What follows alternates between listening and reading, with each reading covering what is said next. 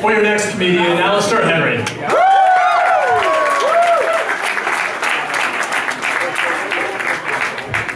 Hey, Yuk Yuks. A bit about me. I'm Jewish and I like a good challenge, so I married a German. One night the German and I were in bed together. She didn't see the irony, but for the first time it was a Jew gassing a German. But it's true, payback is a bitch. So in my life, the only violence I've known are the 2 times my penis was held at knife point. It's true. First my mother had me circumcised, then the German convinced me to get a vasectomy. She had the cat and the dog neutered, and I think she worked out a deal. Buy 2, get the 3rd one free. But it's actually a double insult, because the one they give you for free is always the one of lesser value. So the 2 most significant women in my life, they both looked at my genitals and thought, we can improve this. Like it was their own personal home reno project. Now, after the vasectomy, the German said, you're like the 9 o'clock gun in Stanley Park. Why? Because I only shoot blanks. No, I had to explain to her, I'm nothing like the 9 o'clock gun. Because it's long and black, it goes off every night and people line up to look at it. That was a fun conversation to have with her. Now, it actually didn't work out between us. It turns out there are some pretty major cultural differences with a Jew marrying a German. Perfect example. There's one time we went to a Jewish bakery to buy a type of bread called a challah. Now, we couldn't see the prices anywhere, so she walks right up to the Jewish baker and says, what's the challah cost?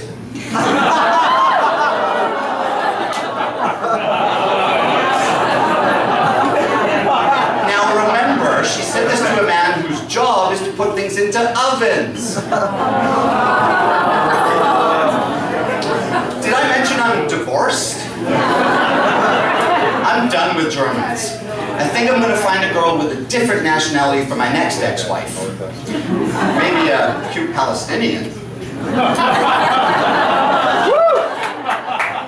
So after I got divorced, I wanted to get away. I wanted to find a remote South Pacific island to hang out on. And I found one. So remote, in fact, that they just recently stopped practicing cannibalism. I was nervous. So when I was there, I saw a girl checking me out.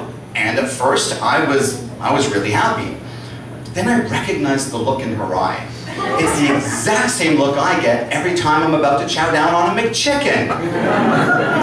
She was looking me up and down, and I swear she was thinking, 100% all white meat. But look, it's got to be difficult to make the cultural shift to say we are no longer going to eat people. We'll try vegetables.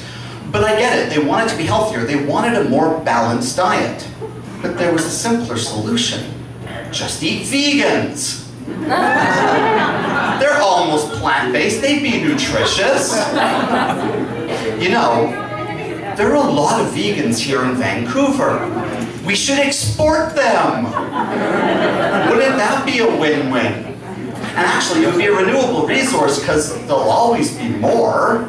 Now, as an aside, the German, she's a vegan. So we got divorced last year, and I found that coming up here and doing stand-up comedy has really helped me get back into the dating scene. Because now, I'm completely at ease with women laughing at me. Like that. So, like everybody else, I downloaded Tinder. Wow, that's like going to some crazy all-you-can-eat buffet. Maybe I've seen you, I don't remember which way I swiped. So, what do we have here? I like hot sticky buns, but I don't want crabs. Again.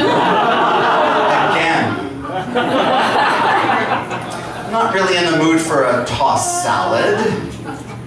Nice melons. I did not come here for a wiener. No, what I'm looking for are fish tacos. And I'm going to finish them off with a cream pie. I have no shame. I will take your groans.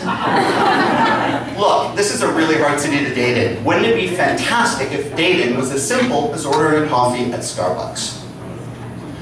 I'll have a tall, blonde, flat white. Make that non-fat. And not too hot.